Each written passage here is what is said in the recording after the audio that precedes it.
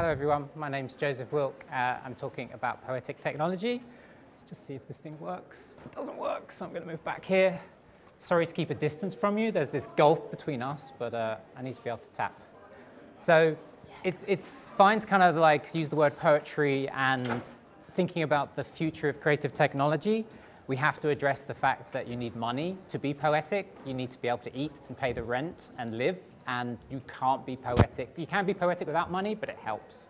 And so if we're talking about the future of creative tech, it has to start with getting really good at getting money from people, because that is how you help shape what the creative tech sector will look like and how you can participate and be a part of it. So in sharing that, the White Pube have an amazing funding library. If you want to try and get good at being a part of the creative tech sector, that's a great resource to learn about how to get really good at applying for money from people. It's important to recognize with technology that we really don't have control of it. By that I mean that often it's not necessarily the tech, it's those that own the tech and how they use it. Simple fact of if you want to make your own VR headset, that is such a vast investment of money. So a lot of the tools that we have in creative technology are beyond our control. We don't actually define how they work. People do that for us, and then we get to use them. This doesn't discount the idea that we can be creative, disruptive, and play with our ideas and create beautiful things, but it's very important to acknowledge that even the ideas that we create reinforce this control. It's important to be aware of it, and it's important to recognize that a lot of creative technology is based on things we don't control, and we don't necessarily agree with the agenda of that technology. So what does the poetic look like to the creators of these creative tools? Yeah. A dead inside is how I would describe that. This is that point that I'm not sure why. I can't put my finger on necessarily why this happens, but often the people who create the technology are unable to dream the dreams and simply have the ideas of an average lived experience in this world that is so removed from reality in Silicon Valley, so not representative of diversity, so trapped in a system of profit and shareholders that it's very difficult to genuinely be poetic. And I think this is a perfect example of that. One of the best experiences I've ever had in a kind of interactive, creative environment was something called Space Wars, the Alien Wars. A long time ago, probably 20 years ago, interactive theater at the Trocadero in London, based on the Alien franchise.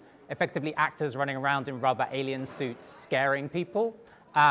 And the best part of this experience, which is often such a core part of VR experiences, was the queue waiting to get into this event.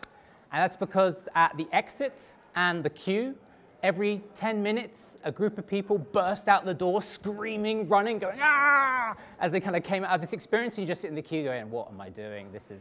Why am I here? This is terrifying. And we queued for like an hour. And it's beautiful to me that the best part of this experience was the queue, right?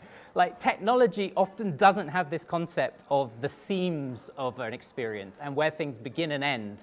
That was the event, but the best part was the fact that that event was designed to explore the outside world and what the experience is like of just waiting, which is a massive thing in VR.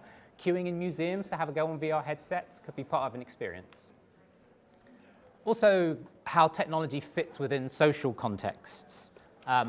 This is a project I did called Wheel Trails, which uses augmented reality to draw using a wheelchair's motion. It's a very simple technology solution, and the technology itself is not poetic. It's the fact that the social context within which the AR and the digital work is presented is one of ideas around the fact that a wheelchair is about sedentariness, about inactivity, about being trapped, about not being free, and the technology does not make this poetic. The technology can be erased, and what is important is that in the wheelchair user's experience, They change the way that they see the space and the way they behave because there is something in their pocket that is enabling them to draw.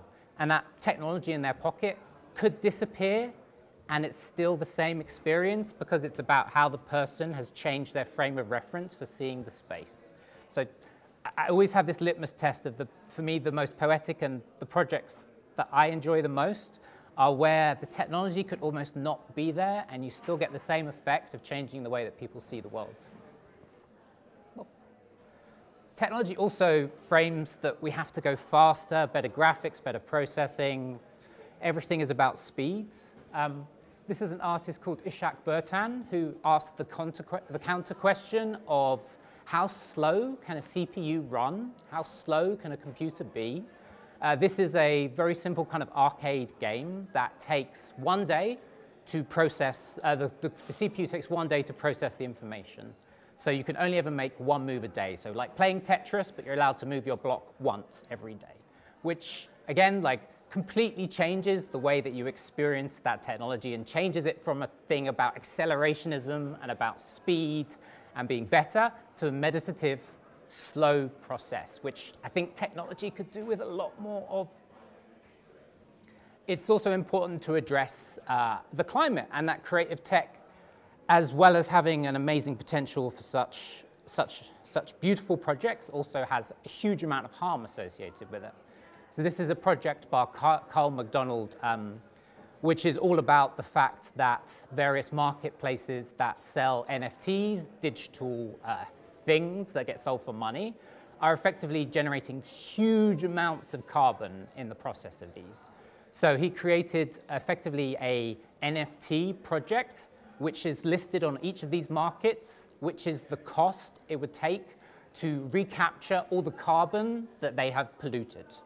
So effectively using their platforms to express the damage they have done to the world and that they do not want to deal with that damage.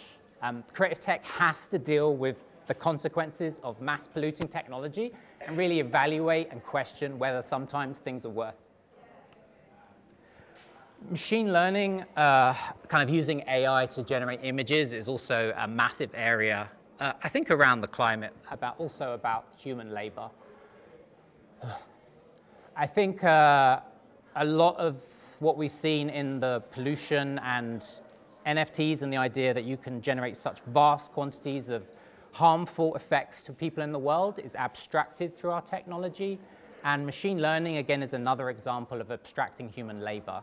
And lots of people over the last week have been telling me how they've now using creative AI in advertising campaigns and how humans are going to become relevant in creativity.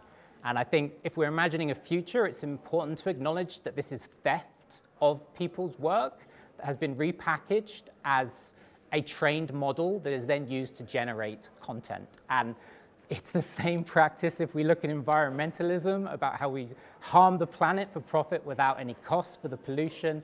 It's the same as if we look at the machine revolution and the abstraction of labor and how we click a button on Amazon and everything that happens in between and all the people are abstracted and hidden away, not necessarily paid well, about the iPhone and how it's produced and how it will abstracted from it. The future of creative tech is paying people and acknowledging their value and worth. Oh, just check my time. Doing good.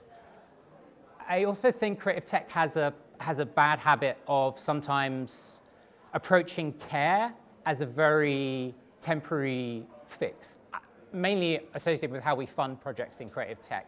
But often it's about having an intervention where we might run a workshop, run an event. We provide a group of people with a network to talk and share about experiences, often through creative technology, and then the project ends, and that's the end of that care. And I think we have to acknowledge that creative technology needs to provide longer-term care, because actually short-term care, while it fits in the funding models, can be extremely harmful as well. Once you've gone away and your project has run out of money, there are still people left there with experience of the world, experiences of marginalization, who have to live in these worlds. And I think we need to be better in the future at creating longer-term communities of care. Part of creative tech is also inverting the narratives of what we see around us. This is a project called Medusa FPS by Carolina. Is a first-person shooter computer game where the gun automatically seeks people and your job is to make sure people don't get shot. So you have to try and put things between yourself, you have to try and aim away, and it just says so much about the idea of not shooting people in a game is so revolutionary, and what that says about our gaming industry. And it's such a thought-provoking project, and I think, again, if the future of creative tech is really challenging what exists in our narratives and asking really difficult questions, as why is it fun to shoot people in computer games, and why is it really so emotively triggering to not shoot people? I think creative technology also often presents itself as an inevitable. I think especially around things like the metaverse and VR. My 9-year-old daughter is a gamer, is very good at Overwatch and Fortnite and plays lots of games like this. And I often wonder, I'm old, I'm in my 40s, and I often think my reservation of VR is this a product of my age. So I often have a conversation with her of like, are you interested in VR? Are your friends interested in VR? Do you think this looks like what we just saw from Zuckerberg's image? Is this cool to you? Is this interesting? And I was trying to like say, would you like to go on a VR headset? We could try and organize that. And she was like, okay, Dad, like, this all sounds cool, but what I really want in this moment in time is blue tack. I was like, okay. Blue tack. It's like, why do you want blue tack? And like, this is a very digitally competent young girl. And it's like, well, all my friends are playing with blue tack. Like, it's squidgy. You can add water to it. You can color it. It's like everyone's having so much fun with it. You can build things out of it. You can stick things in it. And I think it's important to appreciate that just because the metaverse exists as a concept and we can build it does not make it inevitable. And there is clearly something rooted in us as humans about the tangible world.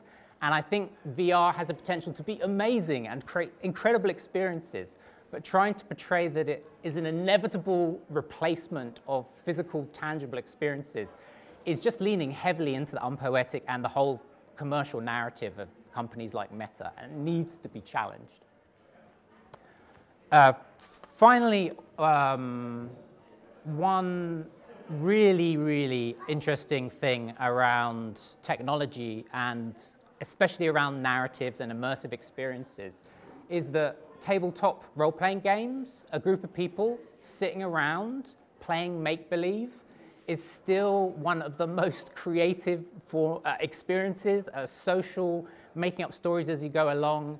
It's full of the most diverse, interesting. This is a Jane Austen role-playing game where you just pretend to be characters from Jane Austen.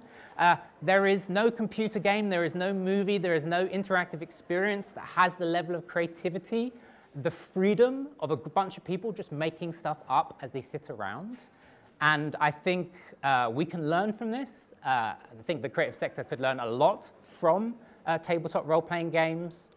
And also, that again, maybe that technology doesn't belong there. Maybe actually humans and telling good stories with each other is a core thing we like to do face-to-face, and technology doesn't necessarily need to be involved. So in my summation of like, what is the future of creative tech, this was my little mini rant, which I hope was interesting, of I think we should have more cues and think about what those are and why they're fun. We're British, cues are good. More slowness, technology does not have to be fast. Thinking about the environment, absolutely everything needs to be a think about this. It's fundamental to our survival on this planet, so it's quite important. Paying people for their work, not stealing. About having strangeness, inverting narratives, focusing on diverse voices, which this whole project and Bath Creative City R&D and PM Studios and the studios and everyone really supports and is extremely important. Saying thank you to technology. If someone trying to sell you the metaverse as a replacement for your life, it's okay to say, no, good, thanks. And that doesn't make you a Luddite, although there's a whole narrative around Luddites, which I'll skip. But it's okay to say no, and that's fine. And also more connection, more humans, right? More talking to each other and more social engagement and stuff like this. So yeah, more poetry and less demo. That's the future of creative tech. Thank you.